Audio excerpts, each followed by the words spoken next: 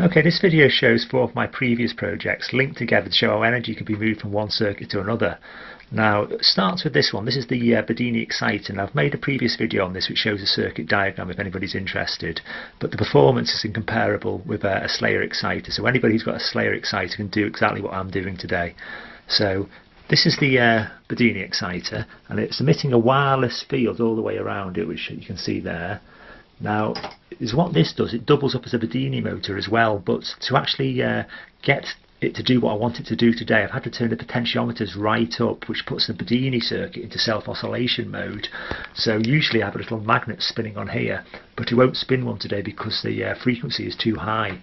Anyway, this is transmitting energy across the room here to this rectangle receiver circuit, well, rectangle receiver coil, sorry, and that's feeding energy into a capacitor which is stored here, and then that's running this small one magnet no bearing Bedini motor, and in turn that's spinning a satellite generator.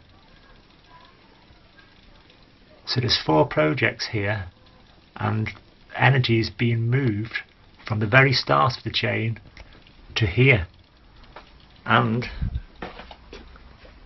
the first circuit, the Bedini exciter, is drawing 22 milliamps at 4.5 volts. So it's a daisy chain from here to here to here to there. I'll be back in a minute. I'll set some more satellites up and we'll see what they can do. Okay, I'm back. Now it's exactly the same setup as before, but I've upped the voltage to 16 volts and the current draw now is 84 milliamps.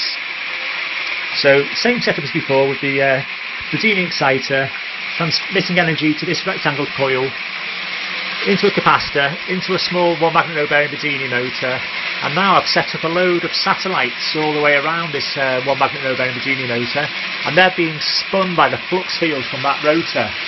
Now it's spinning really fast, this rotor, and it's too quick for a stable satellite like I had before here. Now I've removed the small neo magnet from that, so now that's acting as a pickup coil, just resting against the side of one of these containers with a little sphere spinning around like Billio. And you can see the energy coming off that pickup coil.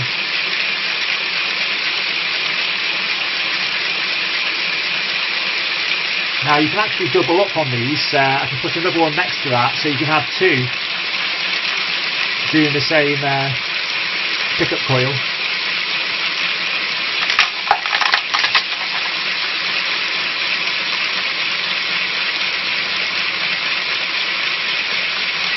That's two working the same pickup coil now.